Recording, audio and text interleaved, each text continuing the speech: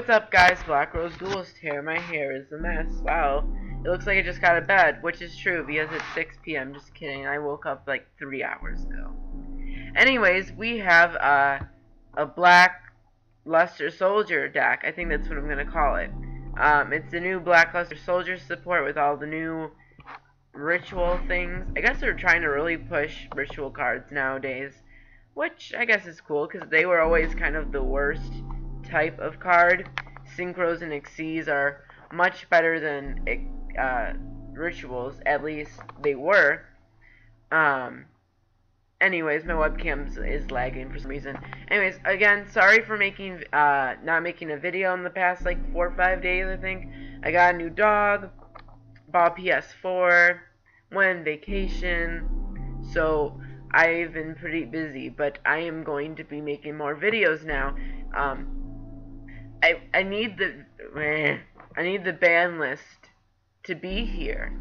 That's just the issue. We can't play the game without a ban list, and I'm not playing on ARG's list either. Okay, I am not, because when I go to a tournament, ARG's list is not going to do anything for me. The only way I'd ever go to an ARG tournament is if there's one like in every 3 years where I live, which 99% of Yu-Gi-Oh players, like there's none in California, I don't think. So I play the ARG list there when there's no ARG events where you are. So that's why I'm not really caring for that list. So I didn't make a video about it because I just don't care, because it doesn't really apply to me or any really people who don't go to ARG events. So, but that's besides the point, isn't it? Okay, so here's Black Luster Soldier deck. It didn't work without it. It didn't work without the Lightsworn engine. Pre-adding the Lightsworns in, the issues were not getting to your ritual monster and not getting lights and darks in your graveyard. Lightsworns fixed that up because the ritual spell lets you, while it's in the grave, you can banish it to ritual summon. So when you mill the ritual spell, it's all fine and dandelion. And the Supreme, the only issue was I'd send the ritual monster to the graveyard. That's why I added the monster reincarnations.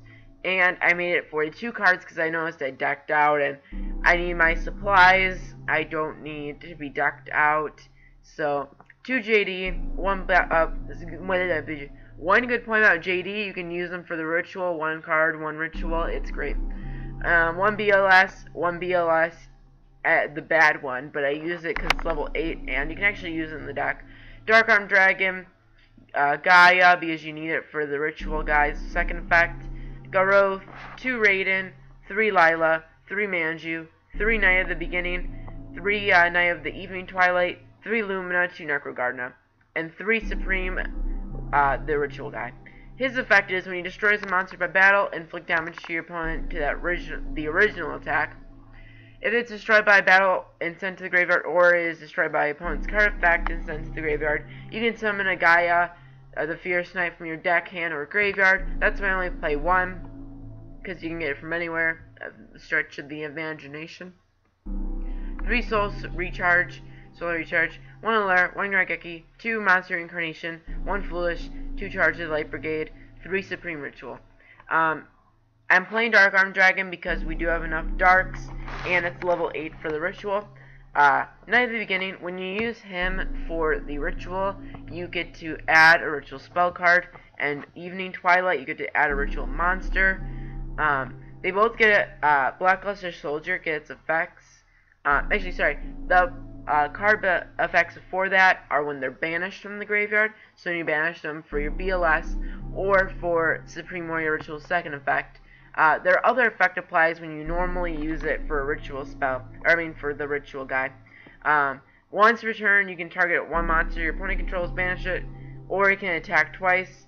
Once per turn, you can target 1 monster your opponent controls, banish it, or once per turn, you can banish a random card from your opponent's hand until the end phase.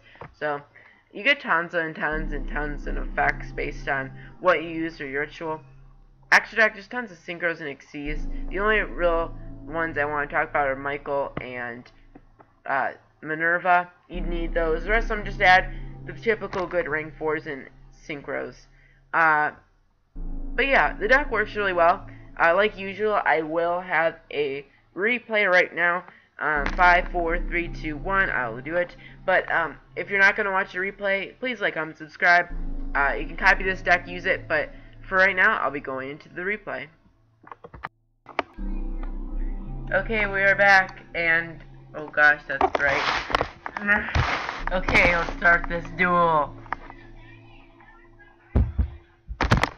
Okay, so I'm playing the deck, obviously, that's in this video, and he's obviously playing Gem Knights. He sets 5 with, like, a thing, and so I get a bad hand and just set my Knight of Evening Twilight, but he has 2k defense. I'm like, yeah, take that 400. I'm really close to winning this duel.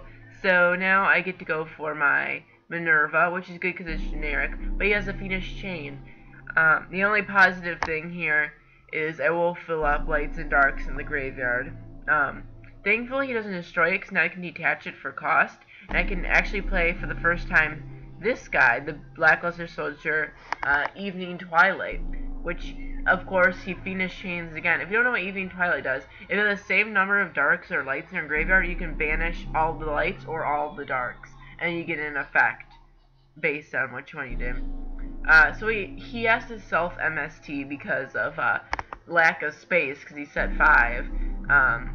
But he goes for a Laval Chain, which is cool because he gets to send the Gem Knight Fusion thing. But he goes for this, and I mill 3 for Minerva's effect, but no. Lights one's there. And I kind of have a cloggy hand, as you can see. But I get to Light Brigade.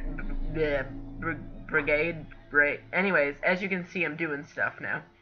So I get my BLS, but he Mirror Forces. I'm like, meh. And he destroyed my Ritual Guy too. But now I do have a Judgment Dragon and the Ritual Monsters, so I can do that next turn. If he doesn't kill me. I accidentally used Necrogardna then on accident.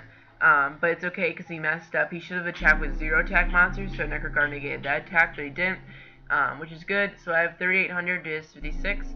I play the Ritual's effect in the graveyard, so I can Ritual Summon from the graveyard, and I get to summon my Ritual Guy, destroying his monster. And since it was 0 because of Brilliant Fusion, I got a it takes the 3,000 damage, and then his effect makes it lose the original attack. So since it was 0, it's a total of 5,300. So now he's down to 300, and that was pretty good on my part, I would say. But now I'm kind of scared because he has Honor Arc. I'm like, oh, I do have the Necrogardna to save me, just barely. I have 2,000 life points, it is 300, and all I have to do is hope and pray that he has nothing. Thankfully I have a Lila, but it baits out the MST, sadly, not a trap. But I get to go for my Ritual and attack for game, so that was really close. Tell me what you think about this deck in the comment section below. Make sure you like, comment, and subscribe, and I'll see you guys later.